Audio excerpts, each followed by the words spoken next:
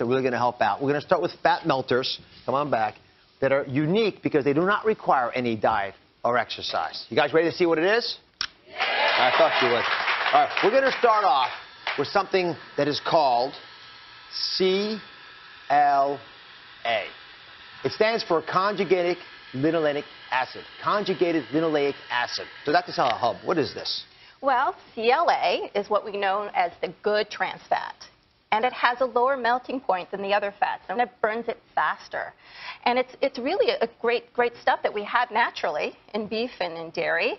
Our bodies don't produce it, so we do need to get it from other sources. So we made both a little demonstration for you to reveal what Dr. Safflower is talking about. So imagine this globe filled with all kinds of fun stuff inside is a fat cell with fat on the inside.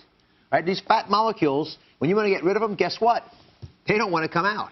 So you work out, you eat right, you do all the smart things, but no matter what you try, no matter how you turn this thing, nothing happens. That's why it's so hard to lose stubborn fat. But if you take CLA, and pretend this is CLA, Dr. Safflower, if you don't mind, and just pour that into that fat cell, as the fat cell takes this up, guess what it does? It dissolves what's in there. And as it dissolves those fat molecules on the inside of the fat cell, it makes it really easy for that fat cell to get rid of it, pouring out that stubborn fat until there's little left on the inside. So what kind of results could folks really expect to have if they start adding this to their diet? Well, again, you think melting. So we've seen that place right here on the gut that we call the abdominal obesity, that shrinks. We also see a loss of body fat of the mass. And in fact, there was one study that showed an 8% reduction versus placebo when the individual took CLA without diet and exercise. And how long did it take to get rid of that fat that you're describing? Well, usually it can take anywhere about 4 weeks.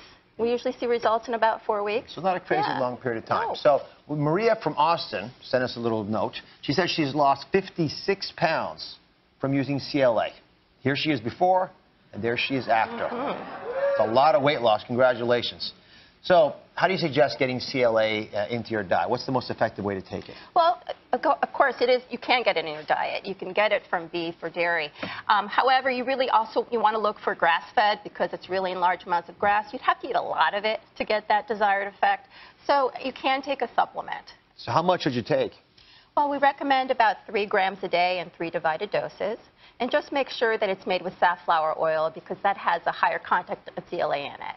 I also want to mention that if you do have diabetes, we're not really quite sure how it affects insulin sensitivity or resistance. So check with your doctor before taking it.